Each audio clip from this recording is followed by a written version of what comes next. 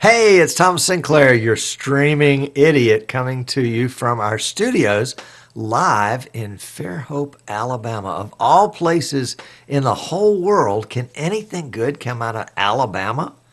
Well, yeah, we are down here right on just about on the Gulf of Mexico and on the Bay of Mobile, also called the Bay of the Holy Spirit. And it's a gorgeous day down here in the south. It's about 76 degrees with blue skies, a couple little puffy white clouds up there. So if you're watching from where it's cold and rainy or brutally hot or whatever, um, it would be nice to be here. This would be a good place to be.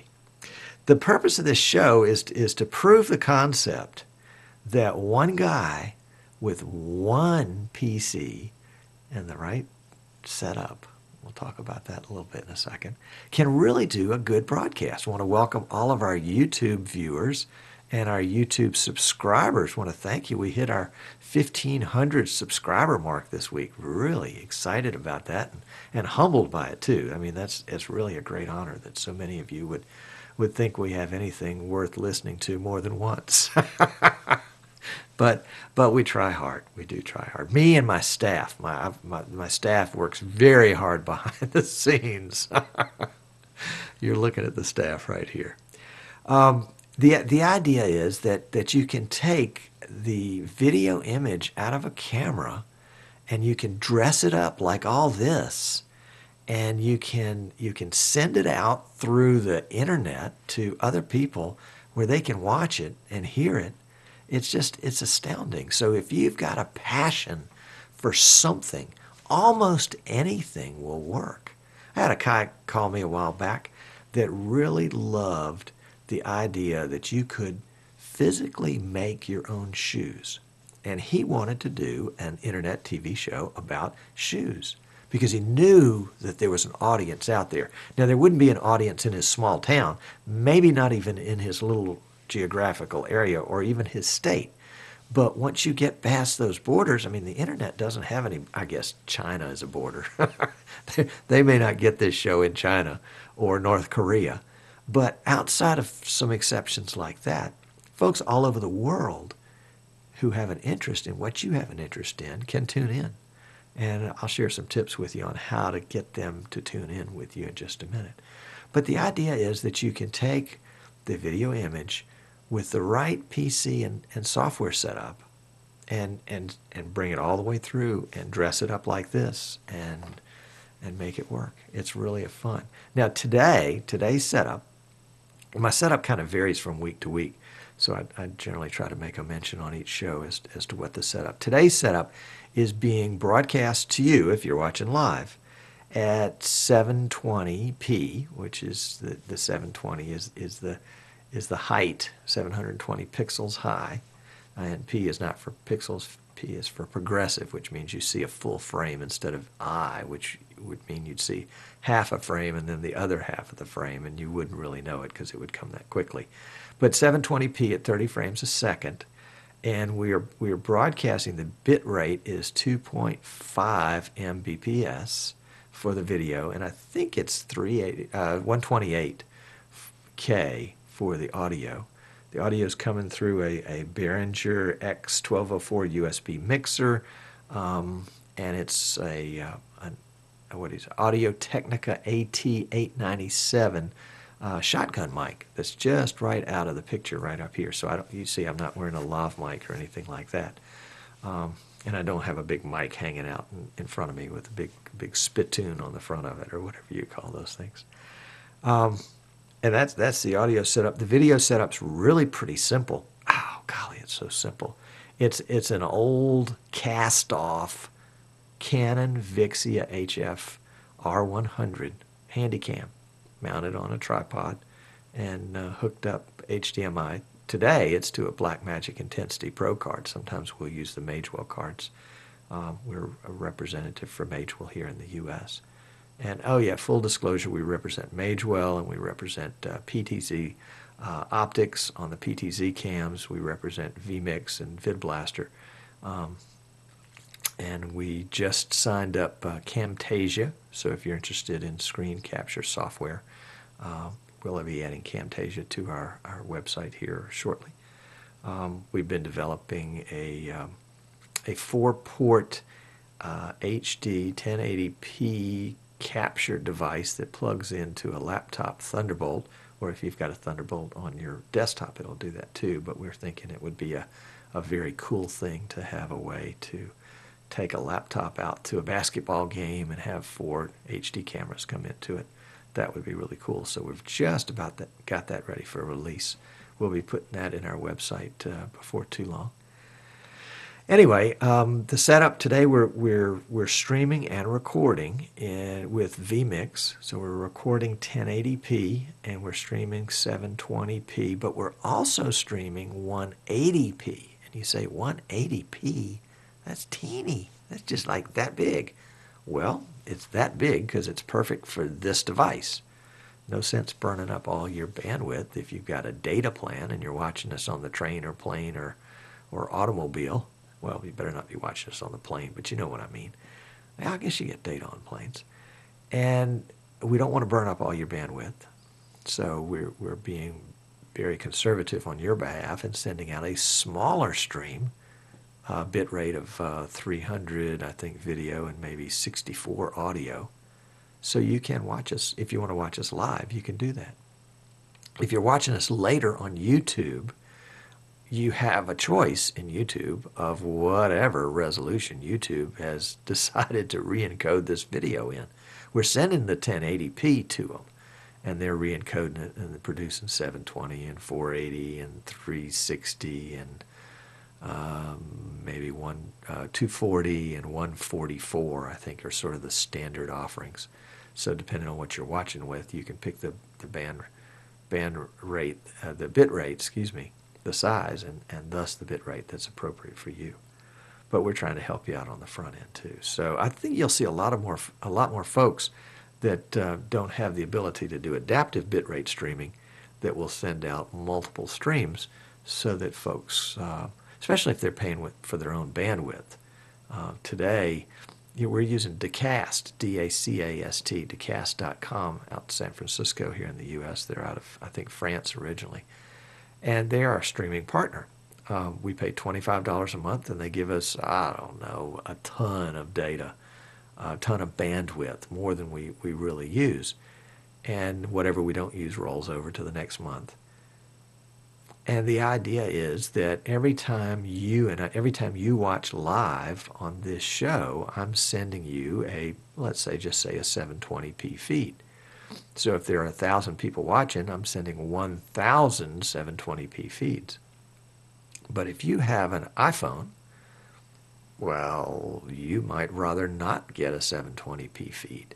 Or if you have a slower, an old DSL internet connection, you might rather not get a 720p feed because it would probably buffer a lot. It would be unpleasant, uncomfortable to watch.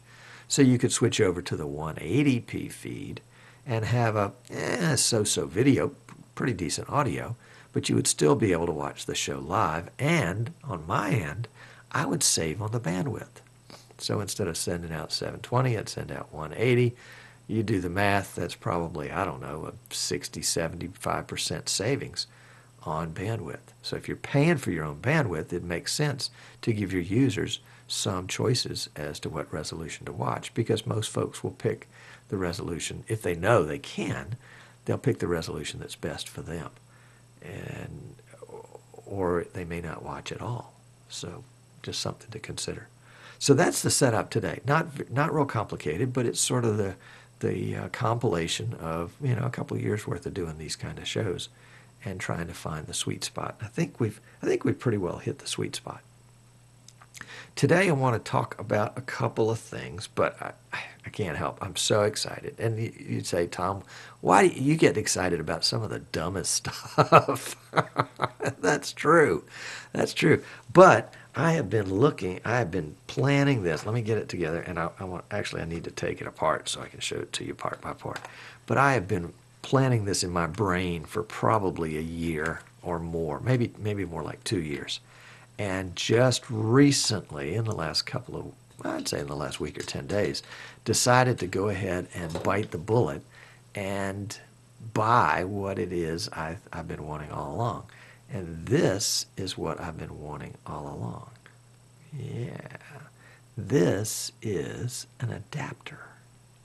And it has a female on one end, and it has a male on one end. No jokes in the chat room now. You guys keep it clean. And it's a 3/8 inch female, and it's a 3/8-16, and 16 has to do with the thread width. It's not a very fine thread. It's a pretty coarse thread. It's probably 16 threads per inch or something like that. And it connects on the other end to a 1/4 inch 20 thread count male. So it's 3/8 16 female to 1/4 inch 20 male. What does that fit? Well, for all you camera guys out there, you know that the 1/4 inch will fit into a camera. So it screws right into the camera, and you've got an adapter for the cam. And this is the exciting part. Hold your breath. No, I'm teasing. A microphone boom arm like this one happens to have a 3/8 inch 16 thread on the end of it in order to take the microphone holder. So if you were doing a mic overhead, which is what I've got overhead here, you would get this. And a lot of times this whole setup will come with the XLR cable already built in. But I didn't want that because I'm not doing XLR. I'm doing HDMI. And so I have got, with this little adapter, the adapter came from B&H Photo, and I think was about $3. Martin says in the chat room that the larger thread, the 3/8, is what they call the Whitworth thread, WHITWORTH, the Whitworth thread. And that would be the mic thread, so all you musicians know about that, and then the camera guys know about the other one. So we would put it together like that, very inelegant at this point. That's okay. And so we're going to end up with the ability to mount this here on my broadcast production desk, and I can place my camera lots of different ways, and I think this is going to be a lot easier to manage than a tripod, and I'm not going to have to give up floor space for this. So I can put this cam, in fact, what I imagine really is an array of these. One as a main cam, and then maybe one off to the right that's pointing down on the desktop to show what's going on here, or one off to the left that's looking at the monitors here. And so I think this is going to be a neat little setup. I've been promising for a while a studio tour, and so we'll probably end up doing that sometime soon. Once we get this again, I'm going to have to, I think I'm going to mount this by mounting, where's the little adapter here? It came with a rather useless pressure adapter that's supposed to mount on the desktop, but this particular work surface that I have has a corner panel that's like that big, and so this little guy is not going to be able to grab into something like that. So I'm going to have to modify this so I can permanently mount it on the desktop. But we'll work that out. And I should have thought about that before I ordered this. So if you're ordering it, think about, are you gonna mount it? I mean, this mouth is probably going to open maybe 2 inches, maybe 2 1/4, something like that. So if whatever you're mounting to exceeds that, this is not going to help you. You're going to want something like this that is a fixed mount. I happen to steal this from somewhere else in the house. Unfortunately, its little hole right there is a little too big for the base on the swing arm. So I probably won't use it. I'll probably put this back where it belonged. Anyway.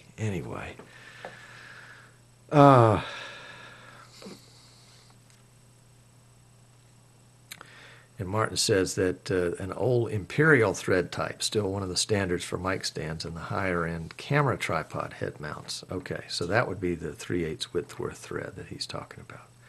Very good. So if you're looking for something that's an adapter, and here, let me get the little spec sheet out on it. The wrapper says adapter 3/8 inch dash 16F to, the word to, T-O, 1/4 inch dash 20M for male. Okay, so that's cool. So if you're building a studio, that's a great way to put a camera close by without having to use a tripod. Justin, if you're watching this, you might enjoy this one.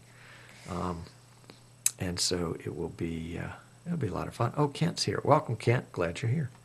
So that's the tripod killer there. We'll get this installed and let you guys have a look at it next week or subsequent weeks. The other thing I wanted to talk about that I think is going to be fun and cool also is a part of vMix called the web controller. And what the web controller is, as you can guess from the terminology web controller, that you can be out on the interweb somewhere. Well, let me rephrase that, but I'll rephrase it just to make it. You can be out on the interweb somewhere in your own little network, and be able to control vMix. And it's really pretty cool. So let's do we got a desktop capture here, and let me throw it up into preview, and I'll throw it up into program. So pay no attention to the fact that the guy over there is like going into infinity. What I want to do is I'm going to come down to the bottom. You see my mouse there at the bottom right-hand corner. I'm going to come down to View Shortcuts, and this will bring up, which essentially is the web controller right here. And if I clicked web controller there, it would bring up a web controller in my browser. But we're going to bypass that for just a second. I just want to come over here to Edit, and so we're going to be editing shortcuts.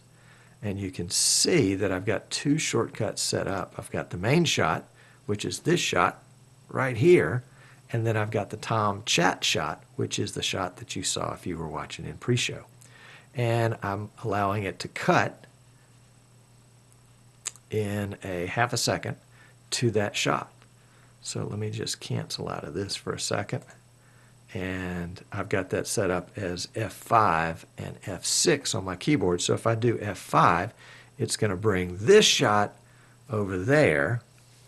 There we go. And if I do F6, it's going to bring back my pre-show shot, which is this one right there.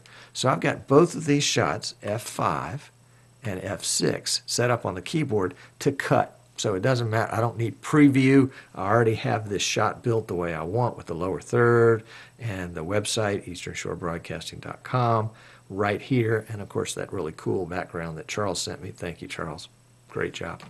And so back and forth, F6, F5, I'm cutting, I'm going straight to it. And when you've got a lot of cameras or inputs or whatever it is you're using, you don't have time to throw everything into preview in order to see it, especially in sports.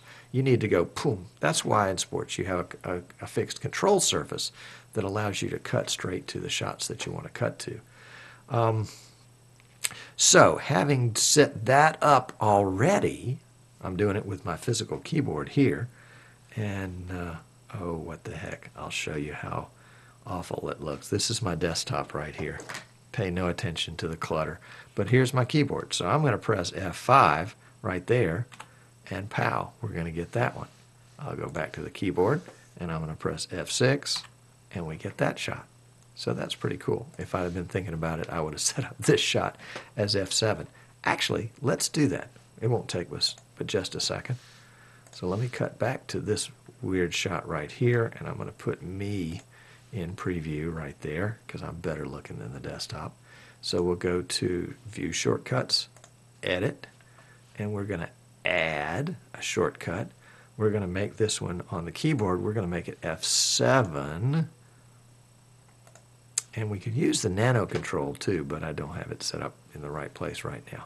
So we'll say we're going to use a function, and we've got all different kinds of functions we can do right here. But we're in the all setting, and we know that we want the cut. So we'll just select cut Duration, we'll leave it half a second. That's good. And the input is going to be our overhead shot, which is one of these Logitechs. Oh, golly, which one is it? Well, let's just guess. Let's see if it's the 29. And we're not going to put a title in it right now. So there it is, right, F7, Logitech 29. We'll say OK. And if we hit F7, yeah, that's the right one. All right, let's go back to where we were, right there. We'll go back into the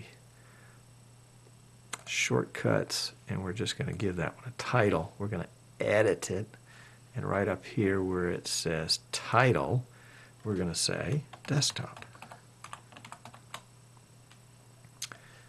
And this is going to be, the C920. Whoops, don't have enough room for that. So we'll say, we'll take out the, there we go, C920. We need a couple more characters there, but I'll show you in just a minute why you don't want a whole lot there.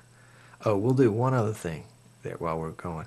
We will make this a local shortcut. That is, for the preset that I'm using today, which is my November 4th, 2015 preset for this show, this shortcut will just go with this show.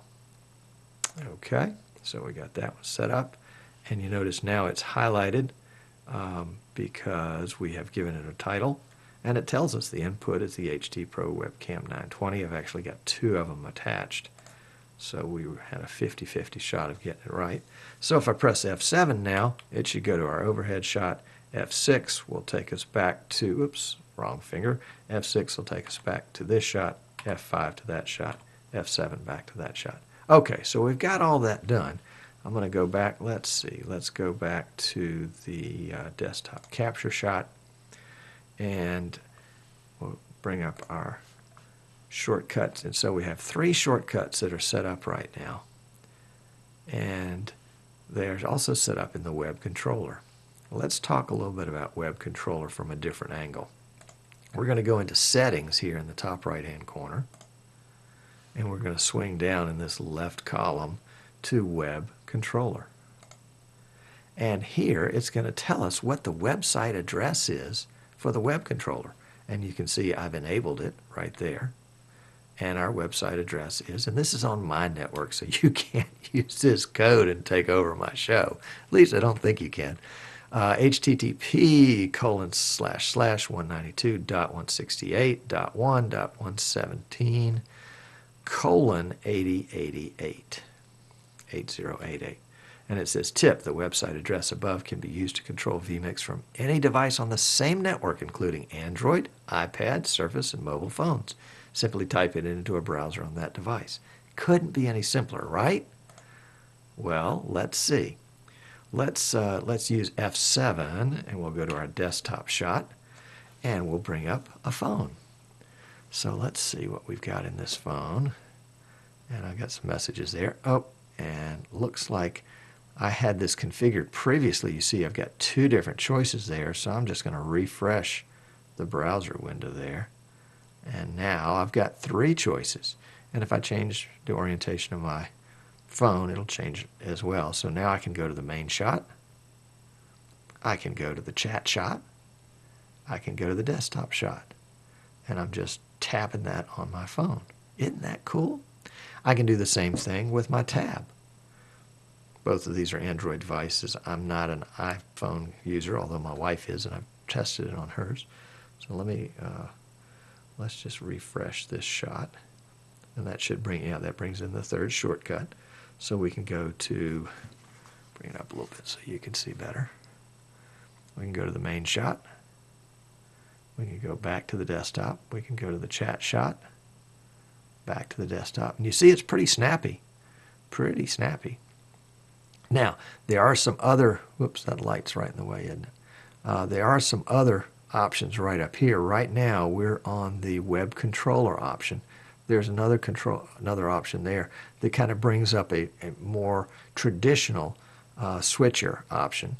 And then there's also something that allows us to to put tally lights on for any number of things, and then allows us to change the text on these, but we're not going to use those right now. We're just going to use those. And these are available. Now keep in mind, this has to be done on your network. You can't do this remotely from a different network, so you can't go across the street to your neighbor's house and get on his network and be able to change cams. But as long as you're within the same network, obviously these are working on the wireless network that I've got set up here at my studio. The PC that's streaming this is on a hardwire, but they're all essentially connected to the same router, which means they're on the same network. So I can go back to the main shot, and I can use either one of these to change to the shot I want. That's the web controller. That's really cool. So you can set up the web controller to, I mean, you can set it up and give it to somebody else across the room to do the camera switching, and they don't have to have the PC in front of them. Let me show you one other thing with the shortcuts, because the web controller is essentially a shortcut feature. And let's go into that desktop one right there. So we'll select it, and then we'll edit it. And we've got an option. I don't know if you can see this oh, you can't see it at all. Let's go back to this shot right here. Sorry about that. So we're going to go to Shortcuts. We're going to go to Edit. And let's edit shortcut F7, which is our desktop view from the C920. So we'll edit that. And down here at the bottom, you can see where it says Show in Web Controller. So if I don't want my assistant to have the ability to control a specific part, I can just uncheck this, and now the web controller won't show that particular option. So we'll say OK, and let's go back to the desktop, and we'll fire up one of these guys, and we'll refresh it. Of course, we're going to have to refresh it. And now you see only two options are there. I can go back to the chat room, I can go back to the main shot, but I don't have right now the option to go back to this shot because it wasn't an option. Now I can still do it from the desktop. I can still use the keyboards here. It was just the web controller that I can't do that with. So web controller, no. Keyboard, yes. Really pretty cool. That is how to use the web. That's the quick and dirty with the web controller. Now the real power of it comes when you set up the shortcuts, because you can set up shortcuts for for dozens of different things. We've got the ability, and let's just say we're going to use the A key for a second. We've got the ability to set up almost every function in vMix as a shortcut. And it's not something where we have to type in and get the syntax right, and if we're off by a letter or if our punctuation in the syntax string is not right, it won't work. It's all programmed in here for us.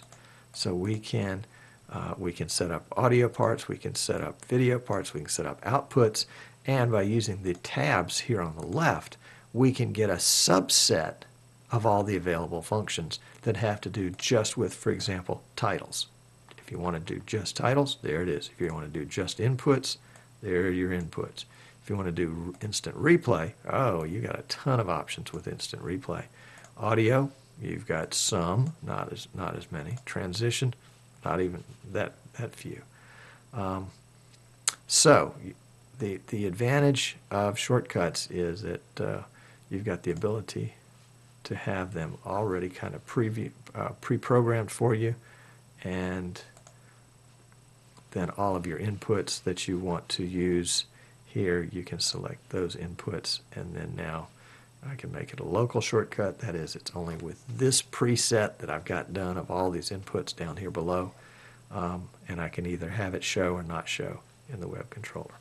Now I'm not going to show this one, I save that one because it's essentially junk, but you get the idea. You get the idea. Welcome, Rudy. Glad you could make it. Okay, so let's see. So let's use, we'll go back to this one, And you can see what a slob I am on the desktop. And we'll go back to the main shot. Main shot. Pretty cool stuff, huh?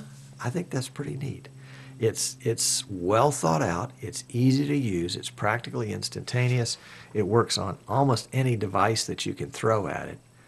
And it'll give a lot of flexibility. For example, let's say that you are you're doing a presentation to a large group of people, and you're live streaming it, and it's just you. You don't have other people to do your work for you. You could set up the web controller to control either what people at home were seeing if you're streaming it, or even what would be displaying on other boards around you by having the web controller properly configured. And you could even set up a monitor at the back of the room that showed you what the active, what the program window or the main shot, the main output was at the time. So there are lots of ways to configure that. The beauty of this kind of cool software, whether it's VidBlaster or Wirecast or vMix, and today's we're talking about vMix, is that it's like a big box of Legos. You know, those neat little blocks that you can put together. Kids love them. And if I give you a box of Legos and say, here, make something, and give you 10 minutes, well, you can make a car or a cart or a fort. But if I give you a box of Legos today and give you an hour and then give you another box tomorrow, and then after 6 months of an hour a day, you're not making cars and carts and forts anymore. You're creating all sorts of intricate different designs and functions and things that move and flap. And these softwares are the same way. The more you get to know them, the more you can find, oh, well, if I put this together with a little bit of that, this is going to happen. And that's the beauty of it. A lot of it, frankly, is things that the designers of the software didn't always intend. But it's the users that get in and say, you know, we can add a little bit of this and a little bit of that and get this great thing. If you want to find out more about vMix, you can go to vmix.com. If you're interested in purchasing vMix, you can go to my website, easternshorebroadcasting.com. And make the purchase there. If you've got an old version, you want to update it, we can help you with updates too. Also, one other thing that I would be remiss if I didn't mention, and that is that we have got a special that just started in our website.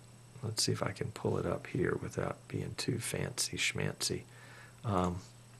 Yeah, well, you can't really see all of it, but it's here in the top right-hand corner of the website. Can we make that bigger? No, that didn't help, did it? Okay, well, boy, we didn't plan this very well. But right up here in the top right-hand corner of the website is the special for the next 2 weeks, which is the Pro Capture Quad HD SDI by Magewell. It's a high-end capture card for folks that have SDI cameras. And it is really sweet. As you can see, it's got a built-in fan, which keeps it cool. It captures 4 channels simultaneously of 3D, HD, SDI, all the way up to 1080p. Actually, it goes more than 1080p, but the 1080p would be what we would use it for here in the States. And it's pretty spectacular in its performance. We've built several custom PCs using this card and the previous version of this card, and they're working. I would say they're working flawlessly. So we're really pleased with that. The special is it retails at $8.99, but if you use the promo code MW, and that's for Magewell, PC SDI, you can get a discount, and I'm not allowed to tell you what the discount is, but it'll be there. All you have to do is, and if you just want to find out, go put it in your cart and then try to check out, but don't pay anything, obviously, and you can find out what the discount is. But I can't tell you what it is. Magewell made me promise. I can give you the discount. I just can't tell you about the discount. So go to easternshorebroadcasting.com and you can find out more about it. It's pretty cool. And we're going to try to as we're bringing our store online, try to always have kind of a little special there. So if you've got something that you say, oh boy, Tom, I wish you would put this as a special sometime, shoot me an email, tom@easternshorebroadcasting.com, and we'll probably do it. Why not? It's fun. And that way you can get the stuff that you want to play with, because it's nice to have the right tools for the job. It really is. It makes all the difference in the world when things operate smoothly. I had a quick little war story here. I know we've gone over time. I apologize. But I had somebody call me yesterday, and they were talking about the setup that they'd been using to do a sporting event. And it was probably something that started out small, and then they added to it and added to it and added to it. But they started with the wrong, I think, in my opinion, the wrong concept. And so when you start off on the wrong foot and you add to it, you get more of the same. And so they ended up taking, a high-end video, sending it through a device that converted it to RCA, which means composite. Yeah, composite, that is standard definition, and then into a PC via HDMI, which I think meant high definition. So they were kind of cheating themselves, but that's the way they started, and they were continuing to expand on that. And then finally, somebody new came in and said, there might be a better way to do this. Let me see if I can't find somebody. And so they ended up calling us, and that's great. And so if you're in a situation where you've got a video set up, and you're not really sure if you've got, number one, you're not sure if you've got it right, or number two, you don't have it right, but you can't figure out what you need to do next, give me a call. I'm not interested in selling you a bunch of stuff. I just want to help you get the right thing for you. And if it means that I get to sell you something, great. If not, hey, you can recommend me to the next guy. And that's the way we want to work it. So, I have to breathe now. Coming to the end of the show. Yep. We had to come to the end of the show eventually. And let me get queued up everything here so that I can do this right, because this show opening and closing is just always seems to be my Achilles heel. Thank you for watching today. I really appreciate all the folks that tuned in live, and all of you that are watching on YouTube. If you haven't already, the fact that you've made it all the way to the end of this video means you probably need to subscribe. If you've gotten all the way to this point, then you probably would be interested in some of the other things that both we've already got on our YouTube channel and broadcasts that we have up to come. Coming up, excuse me. We're live every Wednesday at 3 o'clock Eastern, except for notable holidays. Coming up next week, we're going to be looking into the scoreboard feature in vMix. Coming up, probably not next week. We're not sure quite yet, but within the next 3 or 4 weeks will be Tracy Goodwin. You remember Tracy is the red sweater lady that talks about how to improve your audio presentation. And then our good friend Alan Bunt with Good Shepherd Lutheran Church, who's doing, oh man, Alan has built the sweetest new PC, and he's cramming it with capture cards and doing all sorts of great things with VidBlaster and macros. And he's about got it to the point where he's ready to show it off. So we're going to bring Alan on the show and let him show off that too. So that's going to be fun. We've got a lot of great shows coming up. Thanks so much for watching. I'm Tom Sinclair, the Streaming Idiot, coming to you from Eastern Shore Broadcasting. We'll see you next time. Take care.